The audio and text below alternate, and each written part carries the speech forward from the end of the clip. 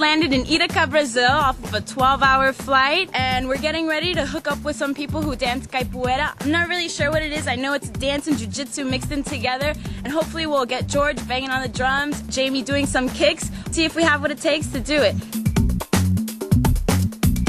How did you get started doing this? What made you want to do this? Capoeira is very common in the whole Brazil, you see everywhere, and the first time I came, I said, I'm gonna try one class. Is it considered a martial art similar to... Martial arts, yes, mixed with fight and dance. It's like jiu-jitsu or judo. Yeah, so it's an art, it's a dance, it's an exercise, it's self-defense. You don't need to hit someone. Yeah, you just... You can just show them what you could have done. If you don't.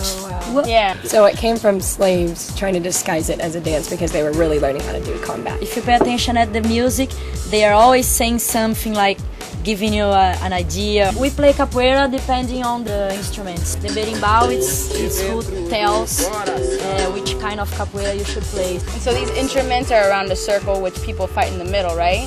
Yes. Well, I want to know, do you ever have to use this in the streets? Like, ever fight? Sometimes, yeah. Did you kick their butt? Like, what happened? Yeah. And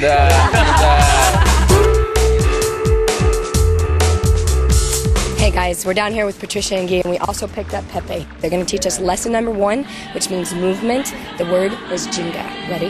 Ginga is 2 positions, basic position and parallel position. Coordination, arms and legs. Yeah, okay.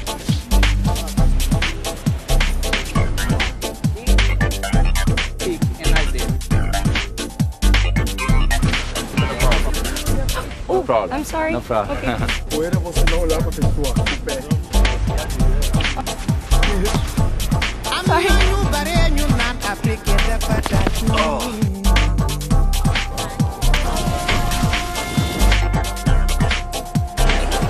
You kick me now, and I'll. Well, Okay. but no, don't really kick me, but.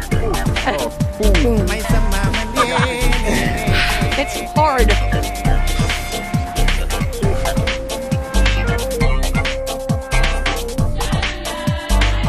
That's pretty badass.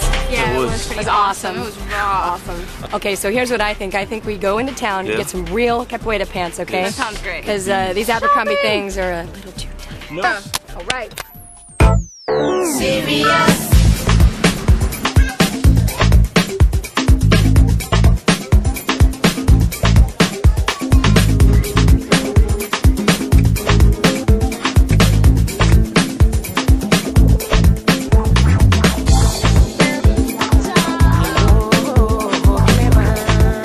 Nós precisamos de 3 calças brancas para eu, ela e ele.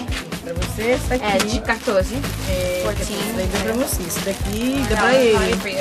Basically, if you're gonna go to practice in the roda, you have to wear white. That's basically the uniform. But when you're practicing, you can wear any color you want. You can wear the blue with white and stuff like that.